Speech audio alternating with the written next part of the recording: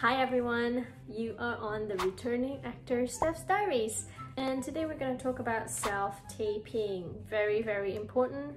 If you watched the first video where we talked about headshots, that was your very first impression that you give when you send in a casting call. You send in when you submit to a casting call. If you receive a request for the self-tape, this is your second impression that you're going to be giving to the casting director and the people deciding whether or not you're good enough for the film. The world of acting has changed. For those of you that don't know, I have taken a very long break between acting and now I'm returning to the scene of the entertainment. Things have changed. Previously, you would go into a casting room and audition and you have maybe one, maybe two shots at getting it right. So you prepare beforehand and you go in and you get to do your audition maybe once, maybe twice, but that's it. With self-taping, it's amazing because you can do as many takes as you want to get it right, to perfect it, and then send in the version that best represents what you want to share with the world. So, here are the rules of the road when self-taping. Number one, framing. Always leave about 2 centimeters. Okay, this isn't a very good example. Right, there you go.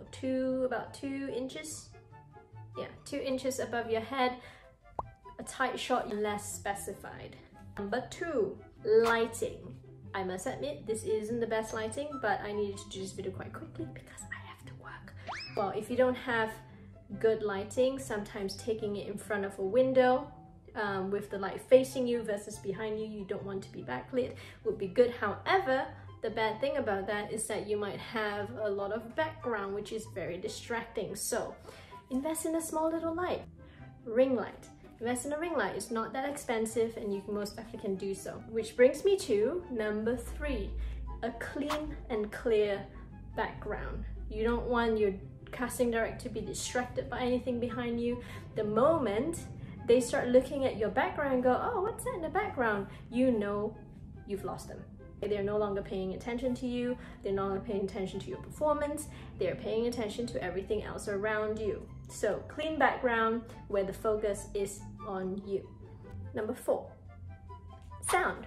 Most iPhones and smartphones have really good sound quality, but some of you might want to invest in like a lapel mic. I'm currently using the sound from my phone directly. I don't even have any microphones around, and that's usually quite sufficient. Just pay attention to the noise outside. My walls are really thin. Just do your best. Number 5, the really important thing, okay, that you need to pay attention to is the instructions given to you from the casting director. Do they want you to include a slate?